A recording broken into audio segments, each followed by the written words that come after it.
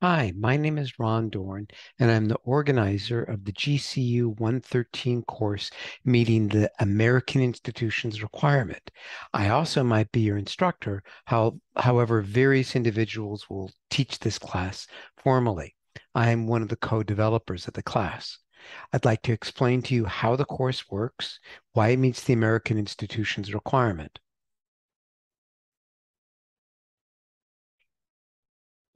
The catalog description of this course is specifically that it introduces American, including some Arizona, institutions integrating geography, government history, and economic perspectives. This presentation will achieve four things: review the requirements that this class meets and the intended audience, key syllabus topics, for example, what to purchase and grading, walking you through Canvas, and then key information you should understand before contacting your instructor. There are three different audiences for this course. This course was built for aspiring elementary teachers. Most of the lectures came from a federal grant to prepare aspiring elementary teachers for teaching the social studies component in elementary school. Second audience are other education majors interested in the material, but most especially interested in meeting the Constitution's requirement for teacher certification in Arizona, which this course does.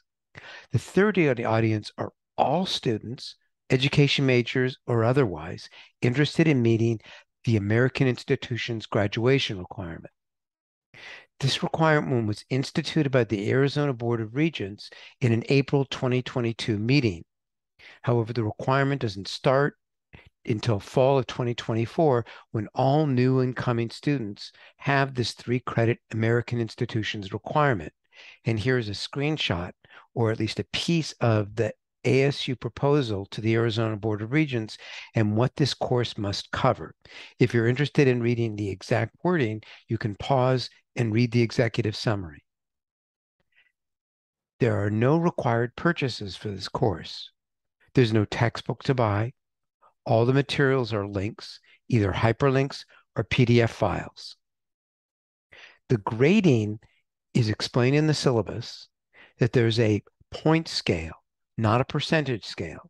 All points are equal in terms of your grade, and this comes directly from the syllabus, and it's the scale I use and all instructors will use to assign your grade. To pass this class, you must earn 103 points or more in the quizzes on the subject areas listed below: how the history of the United States continues to shape the present, the basic principles of American constitutional democracy and how they are applied under a Republican form of government, the United States Constitution and major American constitutional debates and developments, the essential founding documents and how they shape the nature and functions of American institutions of self-governance, landmark Supreme Court cases that have shaped law and society, civic actions necessary for effective citizenship and civic participation in a self-governing society, for example, civil dialogue and civil disagreement, and basic economic knowledge to critically assess public policy options and to inform professional and personal decisions. These points must be earned in 4 modules that you will see in Canvas. And American institutions, including the basic principles, founding documents, Constitution, and Supreme Court components, a civic actions module, how the history of the United States continues to shape the present module, and basic economics module. There are over 200 points available in these modules. So there's more than enough points in these core modules for you to reach an A+ grade. Once all of the quizzes have been taken in these modules, once you've tried them all, if you want to learn more or if you want more points, 2 other modules will open up to you on other aspects of American institutions related to what aspiring elementary teachers will teach: Arizona history and the geographical spatial aspects. These are not specified by the Arizona Board of Regents, but they cast a shadow and very important information about American institutions. For example, it's hard to understand American institutions without understanding the role of states, focusing on Arizona and its history. Likewise, it's really hard to understand American institutions without a geographical or a spatial perspective. For example, the whole idea of red states and blue states are geographical. Why does the Senate have a focus on states, two senators from every state, but the House of Representatives is based upon proportions? These proportion to population, these are geographical issues that are part of American institutions, but they're not part of the core. The core is what's required, but individual instructors can craft a more detailed course, and I have. It's important for you to understand that the grading is not a percentage system where you score an average or start with an A and see your grade to grade. This normal grading is madness because you're punished for any glitch, no matter your progress. This course uses accrual grading. Everything you do only gets you further, like in video games. So challenge by challenge, you accrue points and help your grade grow. The problem is the Canvas gradebook is not made for an accrual grading system. I cannot turn off the percentage information in Canvas or the out of information. These confuse students.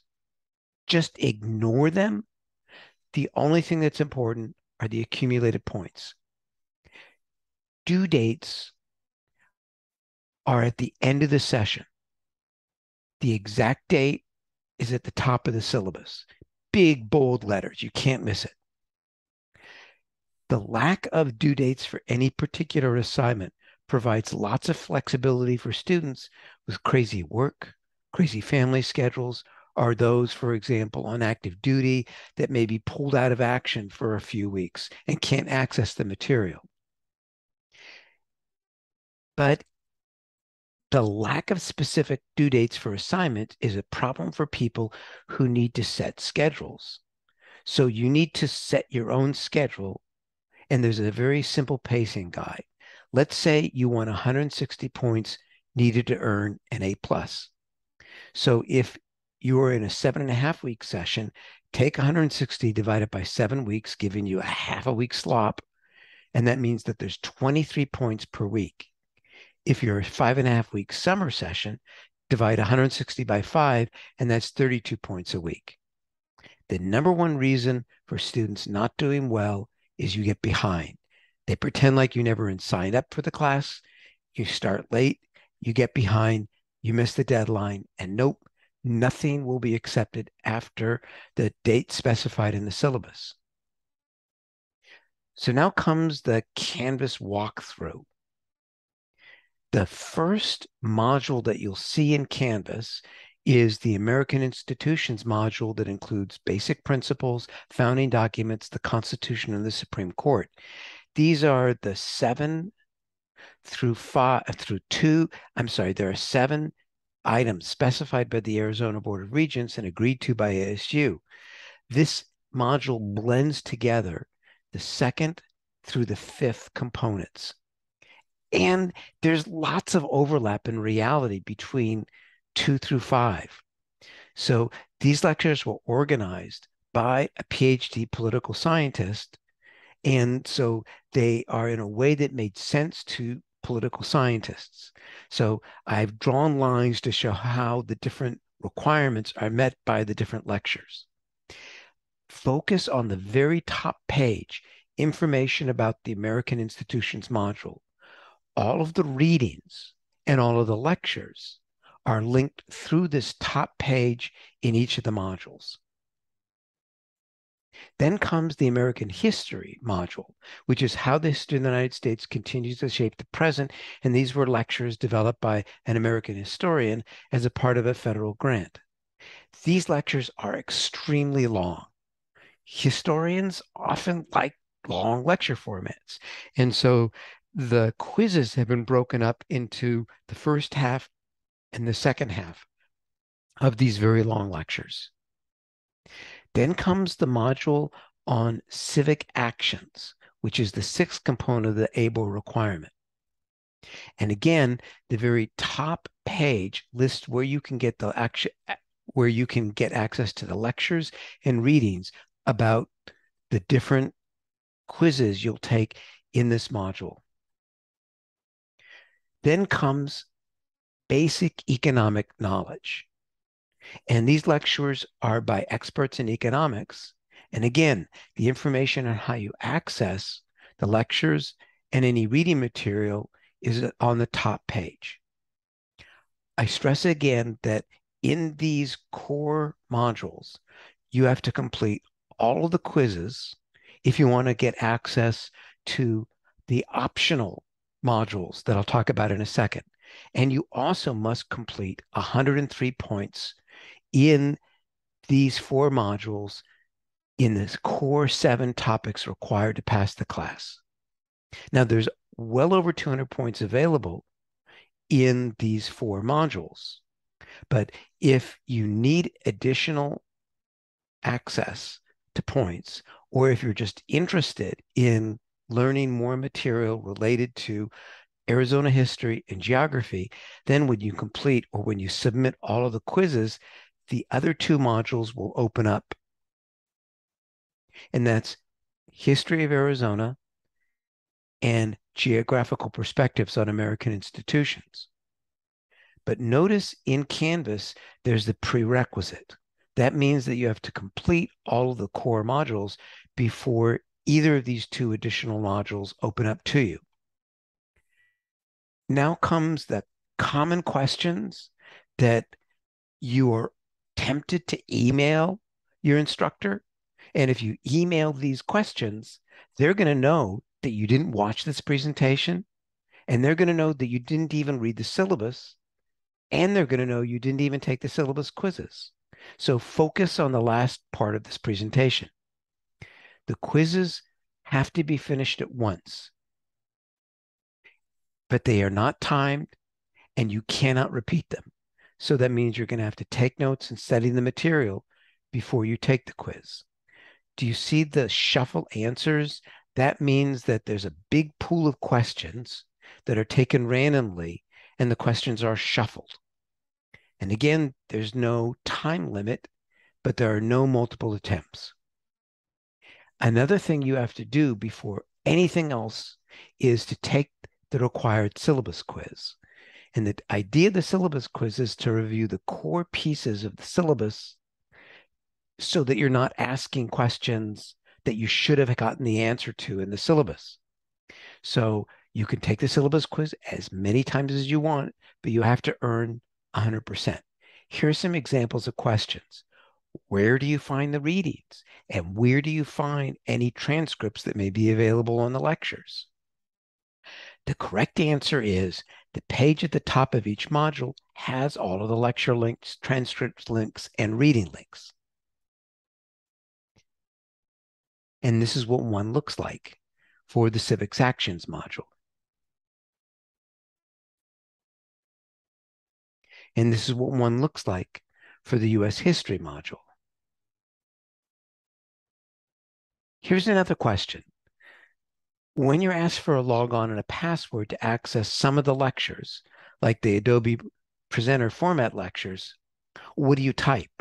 Well, that's a common question that students ask instructors because they never memorized or never read the syllabus and never watched this presentation, that for lots of material in this class, the material is hidden behind hidden in a folder that requires the GCU 600 logon and the password Gaia. So write it down now.